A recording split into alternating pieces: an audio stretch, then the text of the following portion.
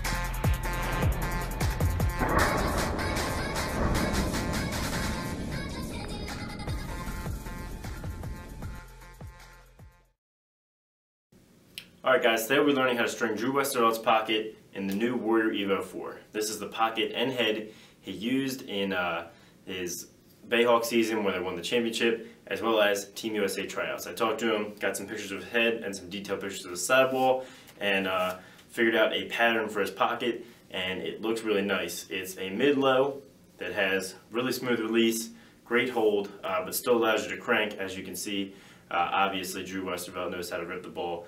It's got a nylon, 2 straights, and a 4-diamond U. The tutorials you'll need for prior knowledge for this tutorial are a top string tutorial. You can choose either a standard 9-diamond top or a triangle top string. Either does not matter. You'll find that link in the description, as well as a tutorial for a 1 and an SI. You'll find all those tutorials in the description.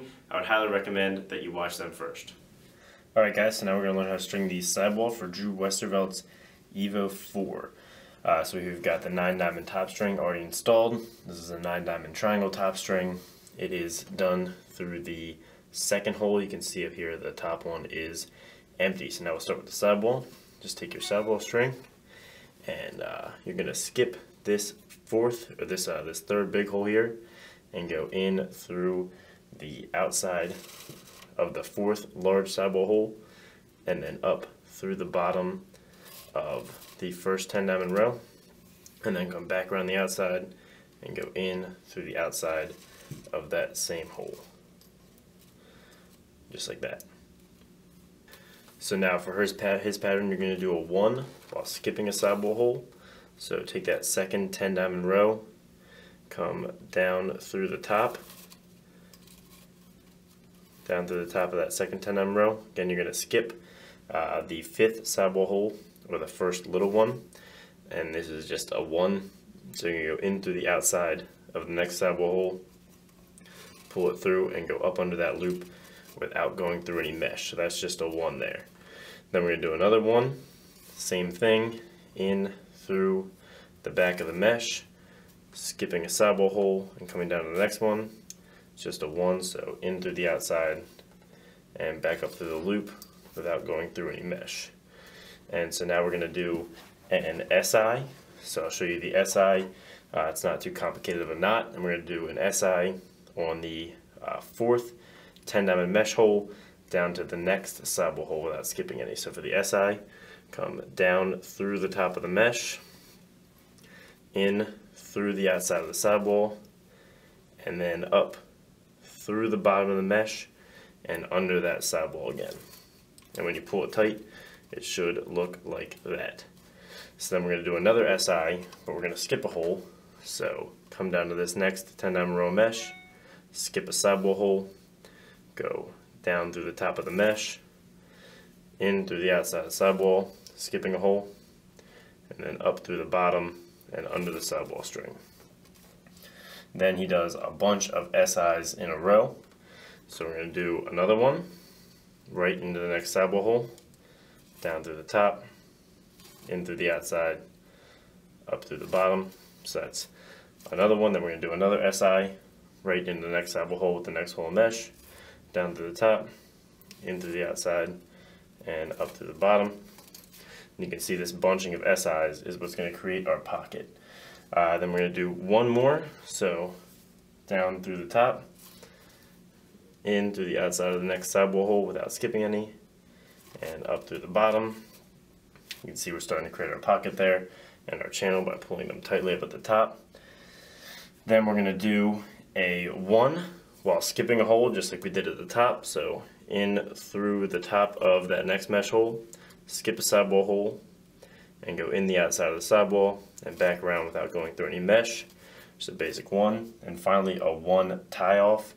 We're just going to go in through the back of the last diamond of mesh and then out through the inside of the sidewall in the last sidewall hole.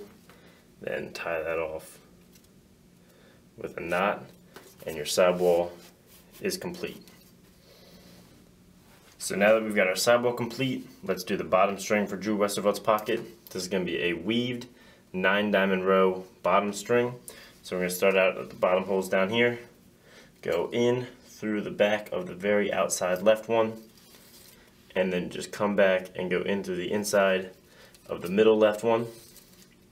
Then we're going to come up and we're going to weave this sidewall string through the next 9 diamond row of mesh. So coming up and under first, then down to the top, and back up and under. So just weaving it through each diamond.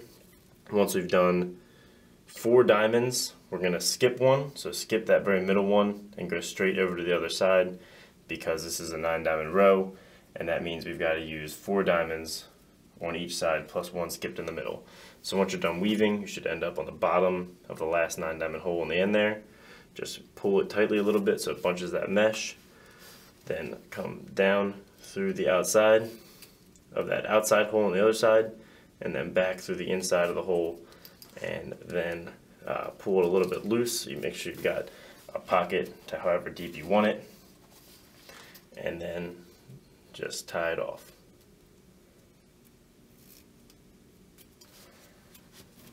Alright guys, so now I got my pocket all strung up, just like Drew Westervelt's. My Evo 4, I'm going to go ahead and string up the shooters. He uses 1 nylon on the 9 diamond row, then a cloth shooting string right under that, then another one, a row under that, then a 4 diamond U. Really nice shooter setup with a really smooth release. You'll see when it's done that it looks really great and works really great as well. Keeps the hold and the shot and the pass consistent. If you need help with these shooters, these are weave shooters. Obviously 1 nylon, 2 straights, and a U. I will link my weave shooter tutorial down in the description so you guys can make sure to check that out and learn how to do weave shooters for yourself.